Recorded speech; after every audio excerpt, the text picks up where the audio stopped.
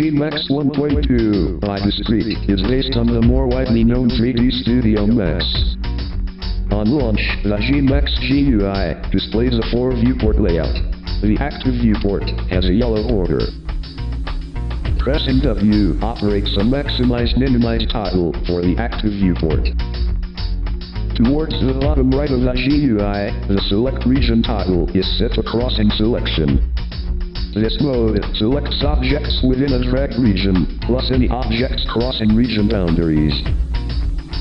Left-click and hold on the Snap toggle, just to the right, displays a snap's layout. 2.5D Snap mode is active. The cursor will snap to projections of object edges or vertices onto the active grid. Right-click on the Snap toggle launches a Grid and Snap Settings dialog. A vertex setting snaps the cursor to vertices of mesh objects or shapes.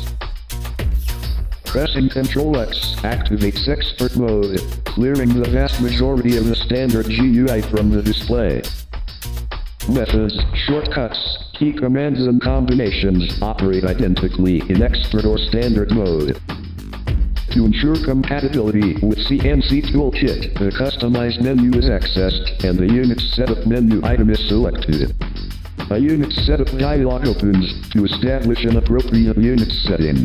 The generic units option is selected. This setting will persist, so need only be set once. Reference geometry is loaded. A similar file is provided with a free CNC for free ebook. This scene will help demonstrate navigation and operation of the GUI. The default GMax GUI uses a render smooth display for the perspective viewport. Right-click on the viewport label opens a viewport properties menu. Rendering method is set in this menu. Several other shading modes are available. A wireframe option draws outward-facing geometry as wireframe. The other option shows a sub-menu of additional render settings. A facet setting renders 3D geometry using unsmooth flat shading. This displays the actual smoothness 3D geometry will embed in G-code. Smooth and highlight blends edges between faces to display smoothness on screen. For CNC work, it's important to confirm 3D surfaces actually have appropriate smoothness. Pressing G toggles display of the home grid. Pressing T switches the display to a top view. Pressing F switches to a front view. If the scene display is out of position when the view is switched, pressing E executes zoom extents to center visible geometry in the view. Pressing L switches to a left side view. Pressing P restores the default shaded perspective view. Other view options include V for bottom view, K for back view, R for right side view, and U for an isometric user view. Pressing V activates Arc Rotate. A trackball appears in the center of the viewport. Left-click and drag rotates the viewport. Click and drag with a mouse wheel pans the viewport. Rotating the mouse wheel zooms the viewport, or bracket keys can be used to zoom by increment. Escape or right-click deactivates most viewport tools. When a selection is active in the view, right-click anywhere in the view displays the quads menus. These menus access frequently used tools and context-sensitive or user-defined functions. Some additional geometry in the scene is unhidden. With nothing selected, pressing 3 toggles display of the command panel.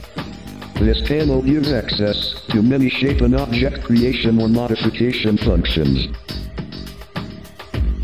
A right-click menu configures the command panel to dock or float. Floating panels are easily sized or positioned.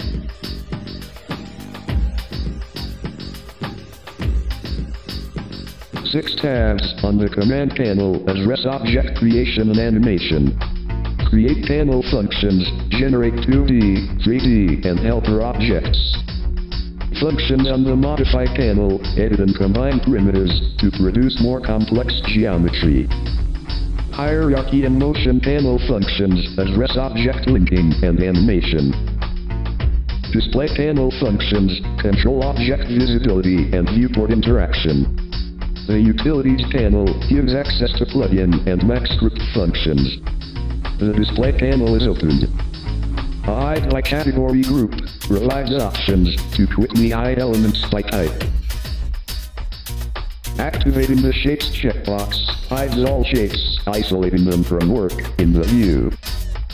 The Helpers checkbox has the same effect on helper objects. This scene contains a variety of take helper objects.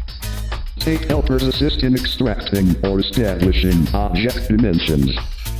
With a Modify panel active, selecting a take helper displays related information on the panel. An icon indicating the take helper's pivot is displayed.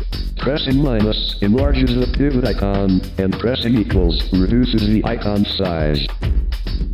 The Modify panel shows information about the selected object. Object names are displayed at the top of the panel. A drop-down modifier list shows available modifiers.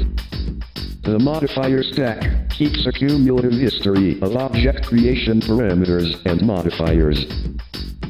When objects are created or modified, creation parameters, options, and modifier settings are displayed or adjusted lower down the panel. In this case, the selected take has a length of 89.1 mm, corresponding to the dimension on the motor datasheet. The display panel is used to hide take helpers and unhide the shape object. Pressing L switches to a left view of the scene. Geometry is hidden in the Hide by Category group to isolate the shape.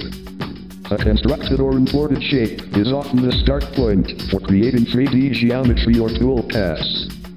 This type of object does not require 3D geometry for tool path generation.